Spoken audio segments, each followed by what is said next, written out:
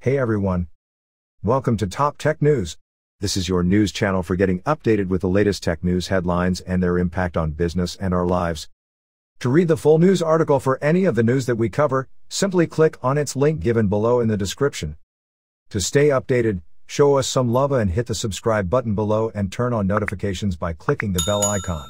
This way you would be informed whenever we upload a new video. Hi, my name is Dee and I am your host for today. Today's top headlines are: Tesla reintroduces enhanced autopilot in Europe and China. A sonic Lego set is coming. Xiaomi's new concept phone has an all-corner curving waterfall display. Samsung's Galaxy Z Flip 3 and Z Fold 3 rumored to arrive in July. Oppo develops double-sided pop-up smartphone camera. Let's get started. Tesla reintroduces enhanced autopilot with some FSD features in Europe and China. Tesla has reintroduced the enhanced autopilot packaged in Europe and China with some features that were in the more expensive full self-driving package. Over the last few years, Tesla has changed its autopilot options and pricing so many times, it has been hard to follow. Finally, the automaker ended up making the autopilot's auto steer and traffic-aware cruise control standard on its vehicles and bundled the rest of the features into its full self-driving package, commonly known as FSD.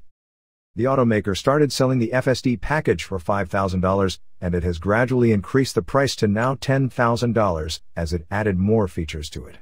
It gives buyers limited options to access some of the more useful, convenient features. At times, Tesla has brought back the enhanced autopilot package in order to give more options to customers. Now the automaker did it again, but apparently only for customers based in Europe.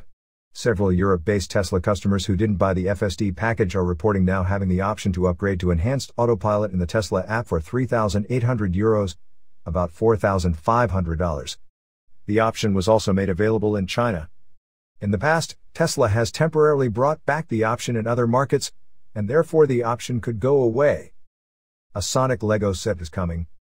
Everyone's favorite blue hedgehog is about to get his own Lego set. You can thank 24-year-old Sonic fan Viv Granel and the Lego Ideas program for bringing Lego and Sega together. Over the years, the initiative, which allows fans to submit designs they'd like to see the company manufacture, has produced some truly delightful sets, including a handful of fun NASA-themed ones. Granel's design of the Green Hill Zone, based on the excellent Sonic Mania rendition of the level, earned him more than 10,000 community votes a design needs before Lego considers making it into something official. With Sega's approval, Lego is now starting official development on the design. Lego didn't say when the set will go on sale but did mention it will be available globally once it's ready. The timing of this latest set couldn't have worked out better for Sega. It's the year of Sonic, with the franchise celebrating its 30th anniversary in 2021. Sega has multiple Sonic-related projects planned for the future, including an animated Netflix series. Xiaomi's new concept phone has a waterfall display that curves in all four corners.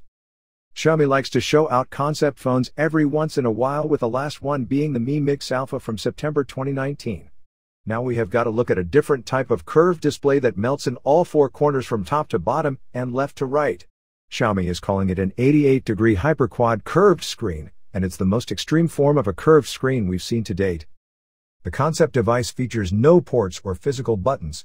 The new display actually comes with four rounded cutouts in the corners, which are presumably there to deter unwanted palm touches. Another interesting choice is the positioning of the status bar on the top right-hand side.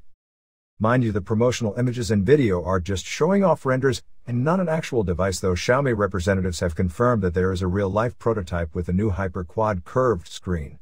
There's no word on when or if we'll see a commercially available phone with Xiaomi's new quad curved panel anytime soon. Samsung's Galaxy Z Flip 3 and Z Fold 3 rumored to arrive in July.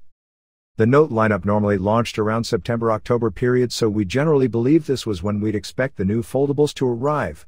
If a rumor is to be believed, Samsung may be planning to launch its new foldable phones, the Galaxy Z Fold 3 and Z Flip 3, in July this year, months earlier than the Z Fold 2, which arrived last September. If Samsung is now making a shift to its release strategy and its H1 flagship, the S21 series, already released in January, then this new timeline makes sense. If the company should stagger two major calendar releases per year, they may be 6 months apart. This means new foldables would be expected 6 months after the Galaxy S21 line up in July. It's still too early to tell whether there's truth to this rumor. Perhaps the company might be on track to release foldables in July, but it's never known if it will run into some kind of manufacturing delay. Who knows, maybe Samsung's figured everything out with folding devices for the third iteration. After all, it already went through a major recall with a first-generation Galaxy Fold. The Galaxy Z Fold 3 is expected to make a change from the UTG or ultra-thin glass composition of the second generation of foldables and may switch back to plastic.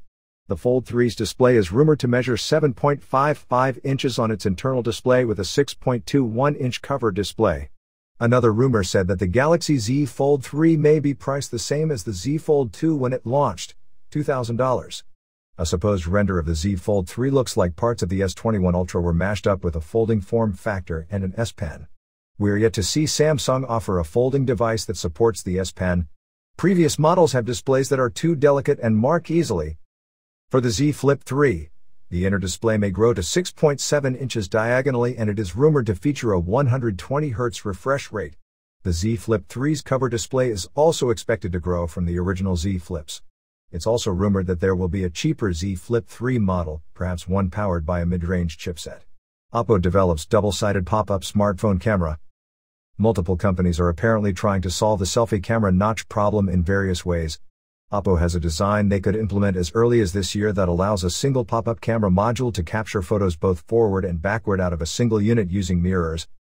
The images here are renders that Let's Go Digital commissioned from Jermaine Smith, also known as Concept Creator, using the patent specification and show in detail how the concept would work. The pop-up module would use a light path deflecting mirror, similar to a design that Xiaomi has patented but arguably more advanced. Xiaomi's design only uses one mirror while Oppo's uses two, which are arranged in the shape of a triangle. That system reflects light paths as needed to change the direction that the two cameras can capture. With this design, only the reflective unit moves up and down and the cameras remain stationary. The cameras are facing up. A pair of mirrors or prisms are positioned perpendicular to the cameras and can be tilted to change the direction of photography. Oppo takes various options into account. For example, Oppo can decide to use one of the two cameras to take selfies. Both cameras are then used for regular photos. The desire to find a way to get around the front-facing camera cutout as well as the camera bump on the backsides of smartphones appears to be very strong, as multiple companies from Samsung and Vivo to Xiaomi and Oppo are all patenting different ways to try and solve the problem. Pop-up cameras have typically been fragile and prone to failure, so it's unclear why it remains a popular solution among companies, at least in early patent designs. Few manufacturers actually produce devices with pop-up cameras though, which remains the strongest indication that there is not a lot of faith in the design choice. Still, a solution that simultaneously solves the rear camera bump, as well as the front-facing camera cutout, is perhaps more worth the risk than a pop-up system that only addresses one. These physical design patents may end up being unnecessary as far as the rear camera array is concerned, however. This is because recently, a new startup, MetaLens, claims to have solved the camera bump problem by removing the need for traditional lens arrays. Therefore, it is a matter of time before someone resolves this issue in a far better manner than the current offerings on the market. Well, that's about it for today. Hope you found it helpful. Let us know your thoughts in the comments below and don't forget to subscribe and turn on notifications by clicking the bell icon. And do show us some love by clicking on the thumbs up button. Have a wonderful day everyone, and we will be back again soon.